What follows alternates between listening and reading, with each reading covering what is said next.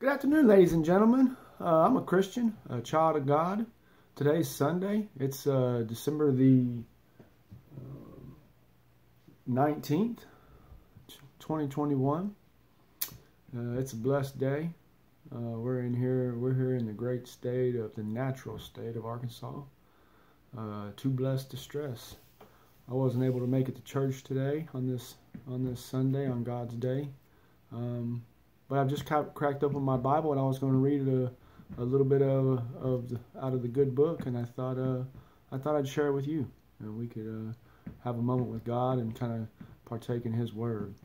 So without further ado, I'm going to read. I think today I really just thought about original sin, the concept of sin, and how sin came to be, how sin came into the world.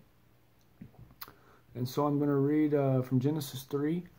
I'm going to read a little bit about the original sin, how sin came to be, and just have some fellowship and have a little church time. Just I'm here by myself, so it's going to be just me and you. I hope that you want to listen along. So without further ado, Genesis 3. Now the serpent was more crafty than any other beast of the field that the Lord God had made. He said to the woman, quote, "Did God actually say, 'You shall not eat of any tree in the garden'?" Unquote. And the woman said to the serpent, "We may eat of the fruit of the trees in the garden, but God said, quote, 'You shall not eat of the fruit of the tree that is in the midst of the garden, neither shall you touch it, lest you die'." Unquote.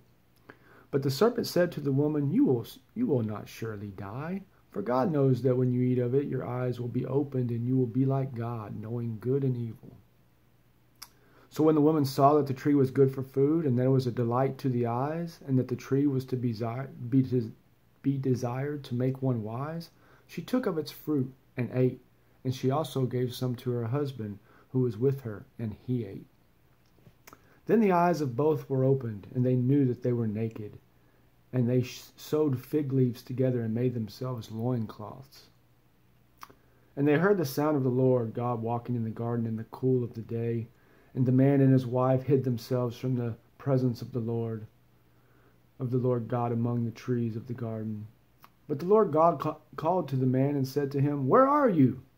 And he said, "I heard the sound of you in the garden, and I was afraid, because I was naked, and I hid myself." He said, "Who told you that you were naked? Have you eaten of the tree of which I commanded you not to eat?" The man said, quote, "The woman who you gave to be with me, she gave me the fruit of the tree, and I ate." Then the Lord God said to the woman, "What is it that you have done?" The woman said, "The serpent deceived me, and I ate." The Lord God said to the serpent, "Because you have done this, cursed are you above all livestock and above all beasts of the field. On your belly you shall go, and dust you shall eat all the days of your life. I will put eternity between you and the woman, and between your offspring and her offspring. He shall bruise your head, and you shall bruise his heel." To the woman he said, "I will surely multiply your pain in childbearing. In pain you shall bring forth children. Your desire shall be for your husband, and he shall rule over you." And to Adam he said, "Because you have listened to the voice of your wife, and have eaten of the tree of which I commanded you, you shall not eat of it. Cursed is the ground because of you. In pain you shall eat of it all the days of your life. Thorns and thistles it shall bring forth for you, and you shall eat the plants of the field. By the sweat of your face you shall eat bread, till you return to the ground. For out of it you were taken, and you are dust, and to the dust you shall return." The man called his wife's name Eve, because she was the mother of all living. And the Lord God made for Adam and his wife garments of skins, and clothed them. Then the Lord God said, "Behold, the man has become like one of us in knowing good and evil. Now, lest he reach out his hand and take also of the tree of life and eat, and live forever." Therefore the Lord God sent him out of the Garden of Eden to work the ground for which he was taken.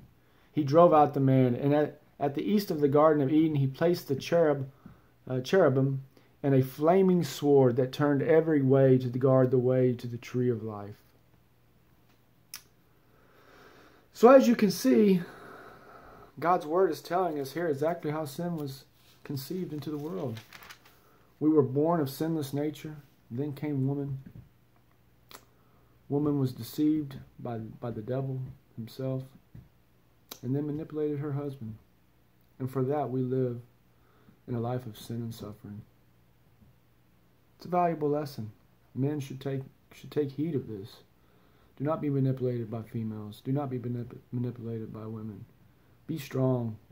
Trust your gut. Trust your instinct. And first and foremost, trust God. He has the answers to everything. This book has the answers to everything you need to know in life. And it's clearly written. And it's not about your feelings. It's about the truth, the life, and the way. Blessed be to God. All glory to God. All good comes from God. God bless.